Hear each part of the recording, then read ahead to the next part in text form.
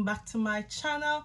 Today I'll be showing you how I achieved this beautiful pink glittery wing liner look. So if you want to see all the deets and the teats as to what I use, then sit tight and stay there and I'll show you exactly what I did. And guys, if you like the video, then please comment down below, like this video above, subscribe and click that notification bell so you can never miss another beat. I don't want to hold you dolls any longer, so let's get into this slay.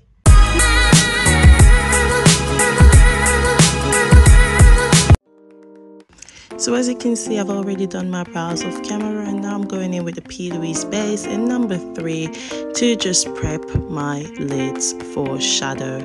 I'm just adding a generous amount to my lids and then I proceed to just blending it onto my lids, as you can see from this clip. And as you can see, I'm also blending it into the brow bone area, and this just helps to give a very smooth finishing before I proceed to apply my transition shades.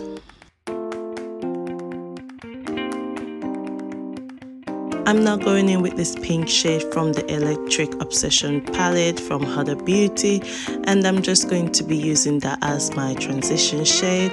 And I'm going to be packing on multiple layers and then blending it into the creasing and then upwards onto my brow bone area. And then I'll be going in with a red shade from the same palette to just add some intensification to this pink shade that is already applied to my lids.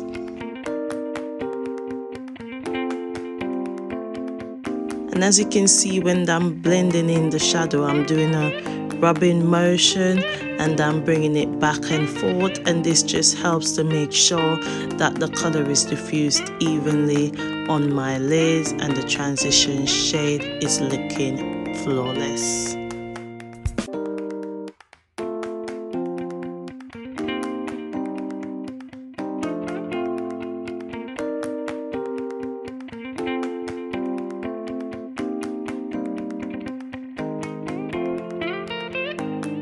So here I'm now going in with this burgundy shade and I'm just applying that just on the pink shadow that I've just applied, and this just helps to give me a deeper pink shade, which was what I was going for this look. And I'm just doing the same thing, putting on multiple layers and then blending it into the crease and also upwards to diffuse the color evenly on my lids.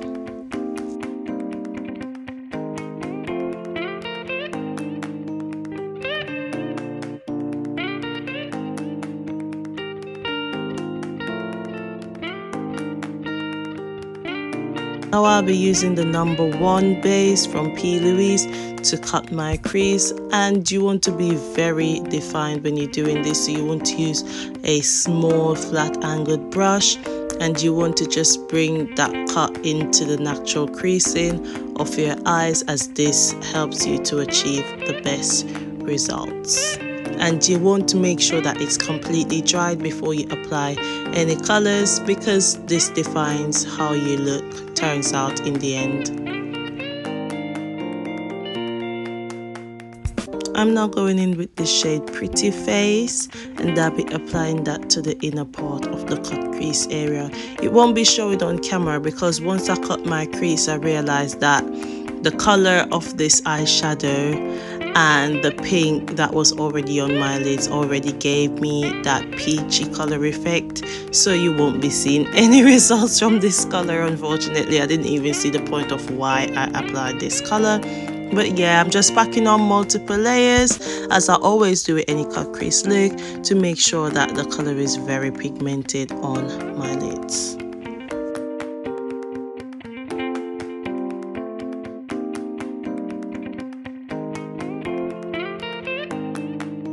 I'm now going back in with this pink shade that I used as the first transition shade, and I'm just packing that on in the mid part of my lids and just blending that in with the peachy coral shade that I've added earlier, and this just helps to give a very defined transitioning between both shades and just give a very even blend between them both. And as you can see, I'm just packing on multiple layers, no blending required. I'm just packing on as many layers as I can until it's very intensified and pigmented, and then I'll be applying the purple shade from this same palette.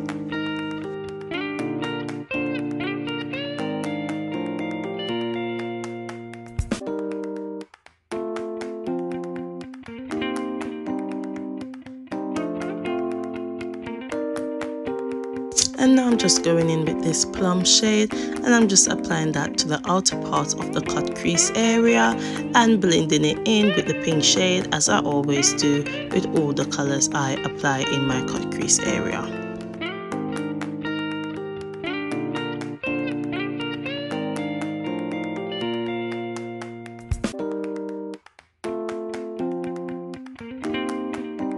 So now that I'm happy with the pigmentation of this purple shade, I'm going to be going back in with the same burgundy shade and applying that right at the end of the cut crease, at the outer parts, I'll say, of the cut crease.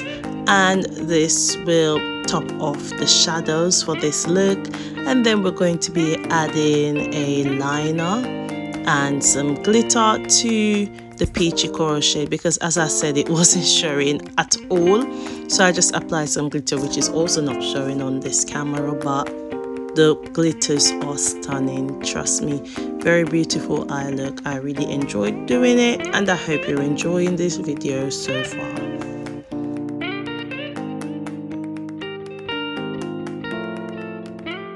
So here I'm giving you a close-up of the eyelids, and this is how the look turned out. The glitter still wasn't showing well, but yes guys.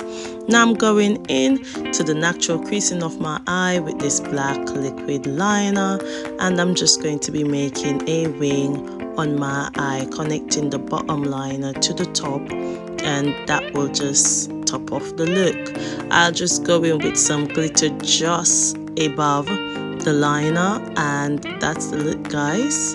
And yes, I'm adding some to my water lash line as well, don't forget, because that helps to make this look pop. Okay, I'm going to be applying my lashes, and this will top off the eye look. The other eye I'll do off camera, so you'll see me come back with everything snatched. Okay.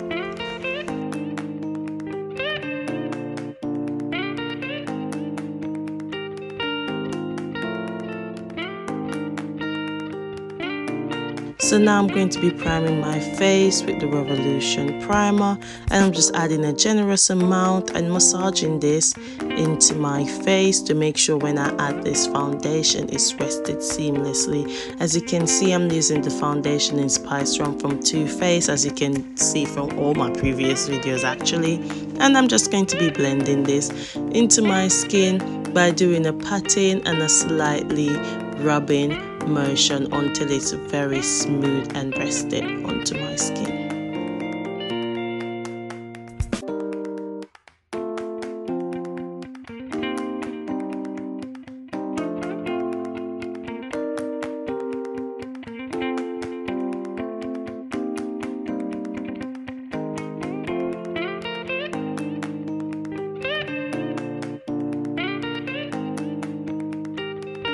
And you want to make sure that you're blending your foundation into your skin as much as possible until your hands start hurting, okay?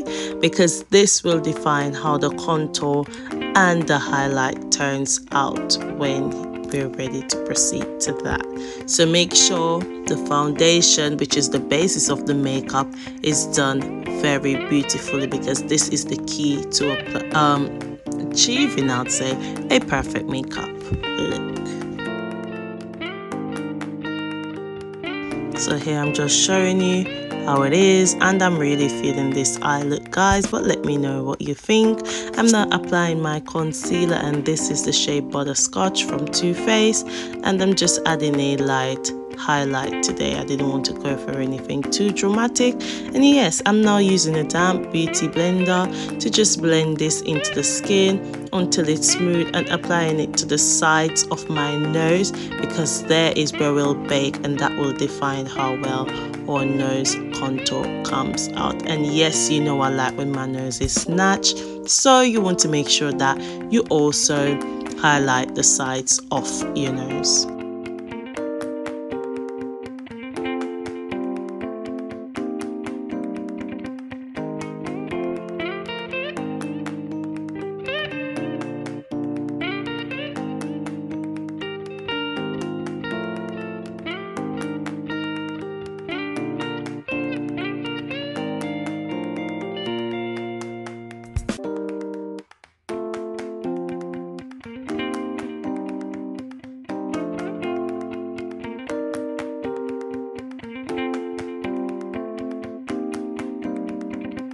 So as you can see guys, this is well blended and you can see how smoothly it is on my skin. Now I'm going to be going in with the Sashieka Buttercup setting powder, and I'll be applying a light amount and blending that onto my skin until it's smooth.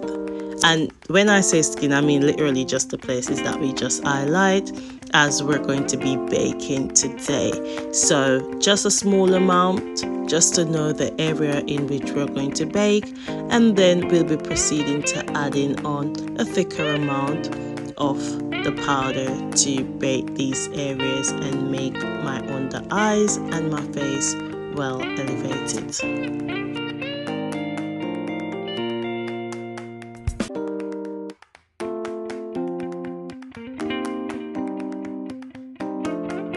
I'm now going to be adding a light contour, and I'm using my pressed powder in dark cocoa from LA Girl, and I'm just applying a slight contour to my jawline area, my forehead, and I'm going to be applying it down at my lower jaw as well, and at my nose to give a slight contour, and then we'll proceed to baking my face.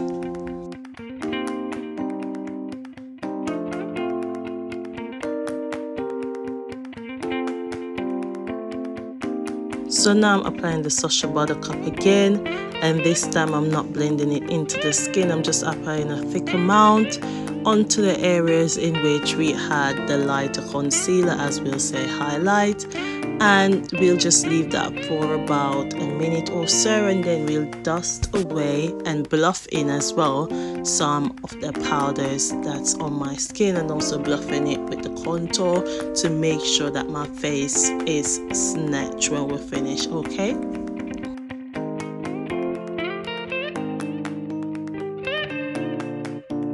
So now I'm defining those jawline area, and as you can see, the contour looks popping. Like, look at that, you can see my jawline looks snatched. Okay, now that I've left it for around 2 minutes, I'm just dusting away the excess powder and also bluffing some of it into the contour to make sure that it's not too dark. Okay, and this is realistically how the face turned out. We're going to be applying our blush and my highlighter, and that will top off the look. I'm now setting my face, as you can see, with the Fix Matte Setting Spray from Revolution, and just dabbing some of the excess, the remaining, liquids onto the powders and the concealers and everything that we've added, and this just helps to make sure that your face is well smooth when you finish. Okay, and I'm just applying a small amount of blush, and we'll be highlighting the face, and that will realistically top off the look. Like, look at that nose, my nose looks so tiny. But yes guys, this is the look. I hope you like it. Let me know what you think in the comment section below, because this highlight is giving me a vibe. Look at that glow, very beautiful. But yes guys, this is the look for my lip combo. As the video proceeds, you'll see what I did to achieve the beautiful lip combo that I was loving, by the way.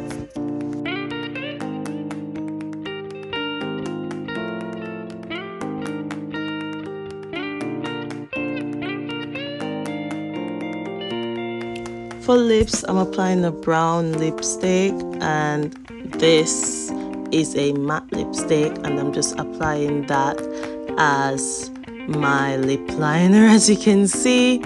And yeah, I'm just gonna apply that to the bottom and the top part of my lip, and make sure that my Cupid's bow are out and showing. Like, look at that, You can see my cupid's bow standing now already, but yes, I'm just going to be applying that and blending my lips together, and then we're going to go in with a peach colored matte lipstick from Huda Beauty, and that will realistically top off this beautiful look for today. Like, look at that lip combo. I'm so feeling it. I'll definitely be doing this lip combo again in a future video because I was feeling this lip very beautiful and stunning. Thank you for watching, guys, and I'll see you in my next slay. Okay, so guys, this is the finished slay, and as you can see, I'm really feeling it because I even popped my little crown on. Yes guys, I love how this eyeshadow look came out. It is popping and complementing this bob wig so much. I'm feeling this look and I hope you feel it too, but let me know what you think about this look in the comment section, if it's a thumbs up or a thumbs down. And please guys, subscribe to my channel and click that notification bell so you can never miss another weekly beat. Like this video above and also share it with your friends and your family to spread the love. Thank you guys for the continuous support. I really do appreciate it, and thank you for keep coming back to my channel and keep watching my content. I'm really appreciative of that.